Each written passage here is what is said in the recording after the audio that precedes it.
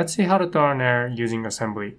For this example, we'll pass in an input x and do some check, and if the condition fails, then we'll throw an error. The way to throw an error inside assembly is to call the function called revert, passing in parameters p and s. Just like in Solidity, when there's an error, all state changes that were made up to that point will be undone. So what is this parameter p and s? P and s tells EBM which part of memory to return with the revert. P will be the start of the memory, and p plus s will be the end of the memory.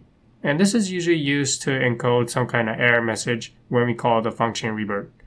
But for our example, we will just keep it simple and revert from p equal to 0 and s also equal to 0. In other words, we're going to revert without any error message. For our example, we will revert if x is greater than 10. So I'll type if x is greater than 10, then we'll throw an error by typing revert. And for the memory location to return, we'll pass in 0, 0, meaning that we're not going to return any error message.